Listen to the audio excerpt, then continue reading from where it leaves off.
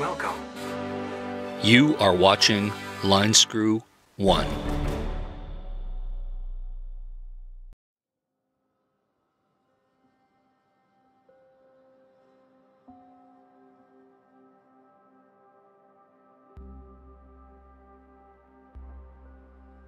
Well, hello tubers, hope you're doing well wherever you are in this crazy YouTube universe. First of all, I want to start this video by saying a big thank you to the current and former staff of North Fraser Pretrial and all the wonderful support that they've shown me both privately and online. Regarding my last video about the North Fraser escape and the absolute failure of management, particularly the leader, Warden Cheema. Now, there is a lot of, let's just say, leakage of information that has come to me through these people, not only friends, family of current and former staff, which of course I know will drive the management team completely crazy. So I do have to preface this video by saying that I'm always extremely cautious about what I'm talking about so that I don't empower any further escapes. But the irony of this escape is that, this dirtbag that escaped actually did more for improving security at North Fraser than Warden Cheema or any previous warden has done, because now at least the RCMP are on the grounds and they are armed. And as I've told you previously, which is publicly known, and it's been public policy for the Corrections Branch of British Columbia to not arm their officers. Yeah, that's right. I mentioned that in the previous video. They took away the shotguns, they took away the pistols, they took away the tasers. Yeah, and now staff just have a stick, pepper spray, and some handcuffs. It's almost a good thing that staff didn't even confront these fake contractors that broke this guy out of jail, because they probably could have been shot. There's always a little bit of good that comes out of the bad, and I guess this escape is affecting some change. Just like my videos will be affecting change because I'm exercising my charter rights with a lot of discretion to affect change, because the branch hates publicity. They hate people talking. They constantly scare and intimidate their staff from talking about what's wrong. The workplace environment there has become so toxic. The WEST scores, which is workplace engagement scores, they're in the dumpster.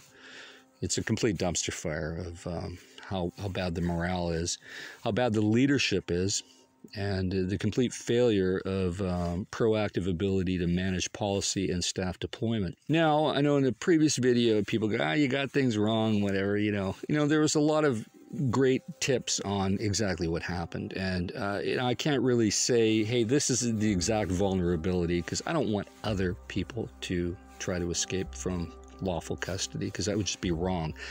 So I have to really be very guarded with my words, but it's pretty safe to say, and the tip-off of how they got out is this picture which was released, which, this is an image from a camera that was captured. I have a pretty good idea where that is, because I worked in that control room probably, 15,000 hours. So it's completely obvious that the entire external perimeter security, roof, walls, backyard, let's just say, have been neglected. And I have reports that cameras have been down for weeks and not fixed. I've already mentioned that the sensor system, which is archaic, has never been very reliable. They need to fix that.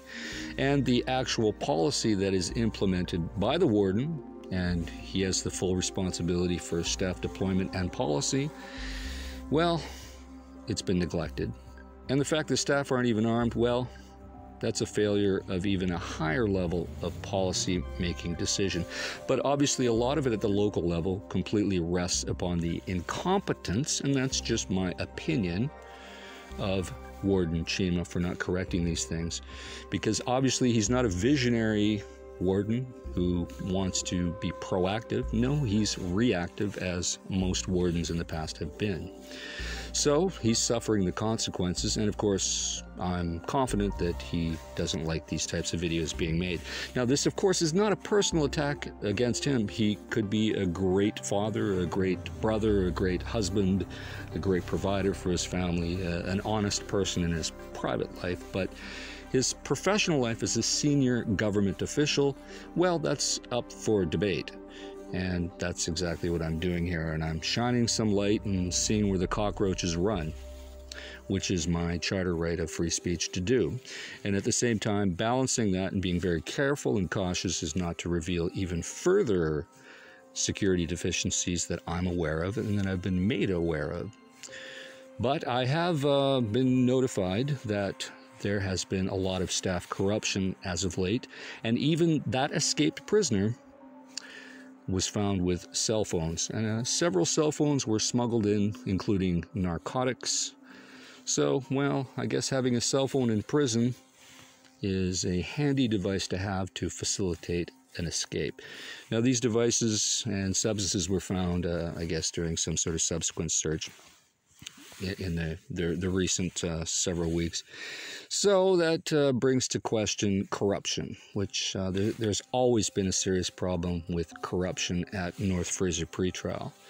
I personally was working one day when Roger Moore was arrested smuggling drugs into the facility that was obviously paid for by gangsters and people involved in the criminal lifestyle. So we're essentially in a war here, and the criminals are prepared, but we're not, because of poor management decisions. The criminals are armed, the criminals are well funded, the criminals can beat the system, but the staff cannot. I fail to understand why there is not airport-style level screening for staff members. I see it at nuclear power plants, I see it at other prisons, but apparently at North Fraser Pretrial, it's not required, in spite of the fact that so many high-profile inmates are there from around the world. North Fraser Pretrial has seen war criminals to international fugitives to mass murderers. Even Willie Picton lived there for years. Now, North Fraser Pretrial is so notorious that last year it was ordered to pay nearly $1 million to a former staff member that I worked with. And it took him years to fight for that justice. And the people involved in that actual racial discrimination case still work there. And several of the staff that were involved in the racial discrimination case have even been promoted, and none of them have ever been fired. That's the type of facility we're talking about. That's the type of leadership we're talking about. It's absolutely ridiculous, and it's got to stop. But the public needs to know about it, and these type of videos do affect change, because I have the right to free speech to actually facilitate change when the staff members cannot speak. Clearly, so many areas of security in terms of contractor access, rooftop access, wall access, fence access has been absolutely neglected. Staff have been trying for years to effect change, positive change to make that facility safer, but management is always in the way of progress. It's absolutely pathetic and shows the incompetence of management. And since there is only one leader, Warden Cheema, the responsibility and failure rests with him. Please post your comments down below, and as always, keep your wheels in the ground.